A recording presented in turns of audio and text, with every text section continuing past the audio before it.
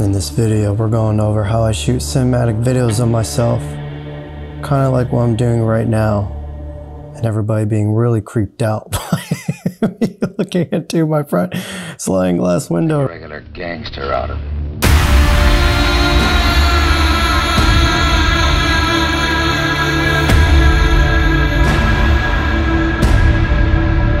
So guys, we're basically going to be going over multiple breakdowns from the previous video I released. And the big lessons you'll walk away with this video is just one, lighting from the shadow side. You can see even this shot right here, the light's carving out the shape in my face right here. Everybody has to be creeped out if they're looking through the window right now. Second is color contrast. And then we'll kind of go over storytelling and everything. For this shot, I just need a little bit of a kicker light on me, Zhiyun M20C. I made a review about this and some of my homies were like, did you actually like that thing? Yes, this has probably become my most used light. So a trick aside from, you know, shooting from the shadow side. So obviously the FX3 is going to be over here. So I want to try to get the light over on this side to create shadows on the side that the camera's seeing, if that made sense. What if we bounce it back into the window here? All right, now we have just a real subtle blue light. So we're going to get a lot of tungstens from, you know, the Hollywood streets here. So we're creating that natural teal and orange. This is how teal and orange is supposed to be. It's not supposed to be in a color grade. You're supposed to try to get in camera. That's where the magic happens. That's how you get the cinematic look. I know a lot of people hate on the teal and orange, but it's color science. You know, our skin tones are orange and the complementary color to orange is teal. So that's personally why I like it so much. All right, we're rolling on the FX3. There we go. You see we got our flares there. We're at T24 on the Blazar Remus. Let me show you. So this is without the light. Let's just turn on the car here. I am about to run out of gas, so we're gonna have to run this. I forgot which button it is. So that's actually too much light. So let's go and dim it down. We're at 15%. This is it off. There we go. So it looks like the light's coming from my dash. That's the whole point of this. We're getting some cool flares as we drive around. So let's just hit it. So guys, this is the effort that it takes to film yourself in a cinematic way. I know it might look complex, but the truth is there's just fundamental things. Again, you want to light from the opposite side of the camera because you want the camera to see all the shadows on whatever your subject is. You want to create color contrast. So you see, again, we're going to have warm lights outside and I'm creating this bluer, tealer look hitting my face. Again, that's another staple of a cinematic look. On top of that, you want to do storytelling. A lot of people lack on storytelling, even if you do an insert. So like in this video, I'm gonna show the camera set down on the passenger seat.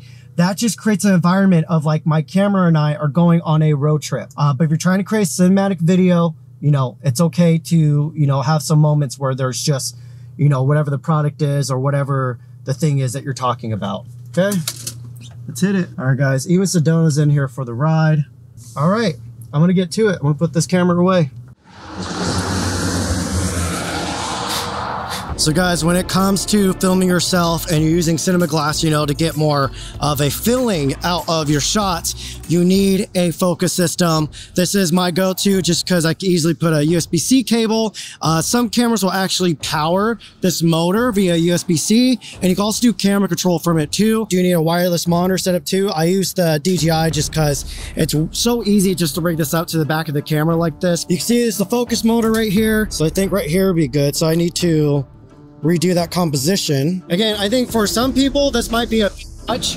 But for everyone who's like done filmmaking, you've been on a team before, you've been on even like a indie set or whatever it is, like this isn't too hard. It is cumbersome though, and it is a lot of effort you have to put into it, but you know, the results you get out of it are kind of next level. I could just do my A7R5 or my FX3 autofocus lenses. That'll work too, but I'm just obsessed with anamorphic. All right guys, now we're doing some nighttime interior shots. Once again, I am by myself. Biggest trick that I can give you is obviously location. Having a great location will do most of the work for you. But the other trick is you just need one light. And with that light, you just want to create some shape. So you can see this Airbnb looks freaking sick. And yeah, this looks great, but there's too much light going on. And I haven't filmed on this side yet, so I'm going to kill that light because I want to create shape. And how am I going to create shape? With shadows. For some reason, people are scared of shadows, but in reality, when you go watch some of your favorite movies, that's why they look cinematic, is because there's a lot of shape being created with shadows. So now let's look at this shot again. you can see how much more dramatic that is. But there's a trick that I'm using here. Let me show you this. So I'm going to have this TV in a shot, and a couple of shots. We're setting the tone, we're setting in the brain that there's a TV on in here. This TV wasn't bright enough, and you see there's a weird green tint, and so I'm motivating it with the small rig light. This thing is freaking badass. This is a 60-watt battery powered light. So, you know, there's no cables, there's nothing you have to add on to there, and there's effects built in. And so you can see right now I am on the TV mode, and I'm at just 1%, and I'm at 6500 Kelvin. I'll put that to 65 right there. And this is just the softbox on there at the grid just to kind of control it. But you can see, you know, that's just the TV.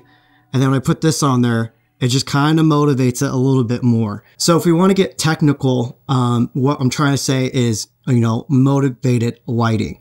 So not just putting a light up there no matter what. That's probably the biggest thing that I see when people are struggling. It's like, how do I get my talking heads to look more cinematic? You need to create more motivated lighting. If you have two lights and they're at full power and they're both just on you, that's not going to look cinematic. That's going to look more like a news station. If that's what you want, go ahead and do that.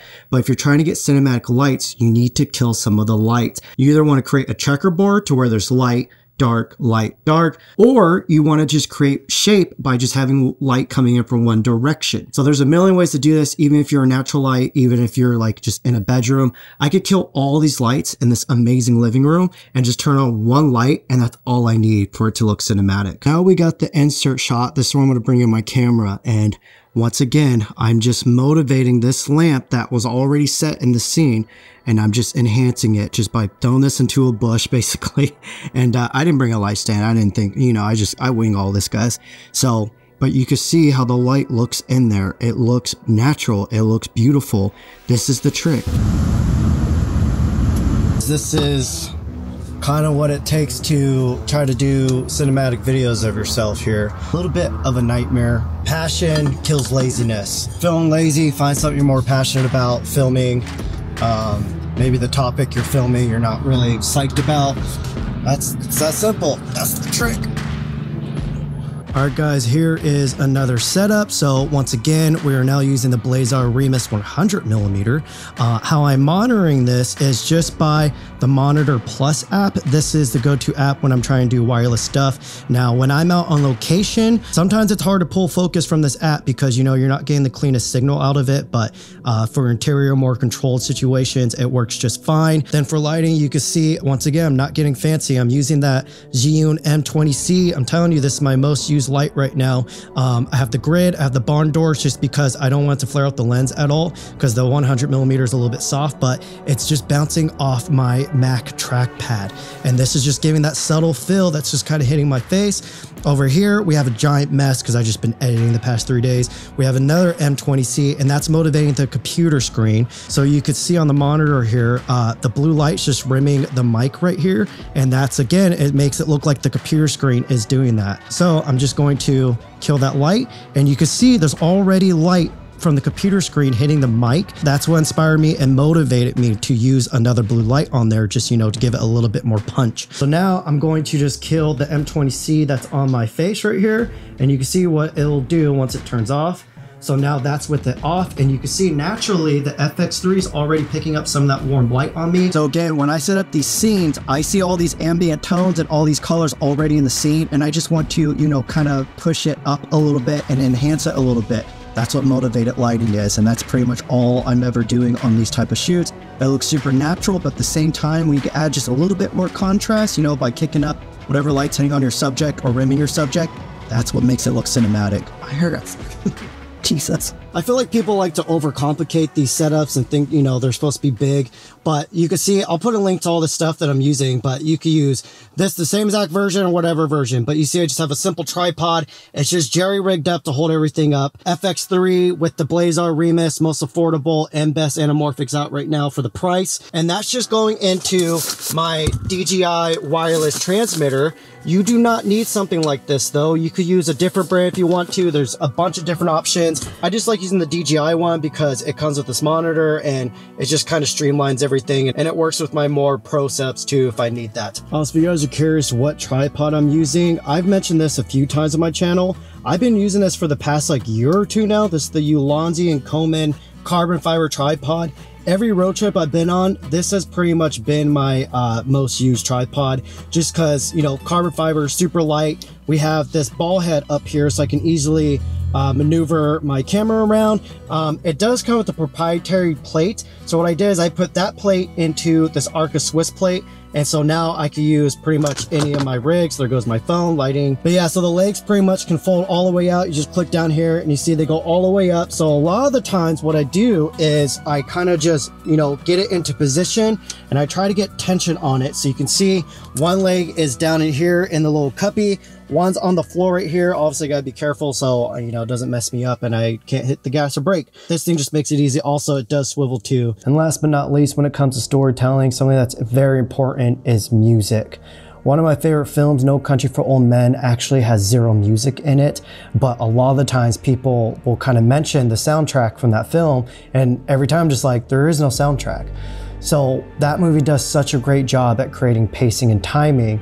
But obviously there's a lot of production value and there's an amazing story. So, you know, when we're shooting stuff like this, music can really help build that world for you. I use audio.com pretty much for everything. They are a sponsor of this video. Something that's super cool about audio.com is they have an AI tool. So you can get any of your favorite tracks from like Spotify. You can take the link, put it into their AI link match tool. And from there, it's going to give you all these results that sound just like that song. It's what I've been using for all my own videos. So if you guys go and like kind of pay attention to the music in my videos, it really just kind of helps set the scene and the mood and my dialogue and everything that I'm trying to chase.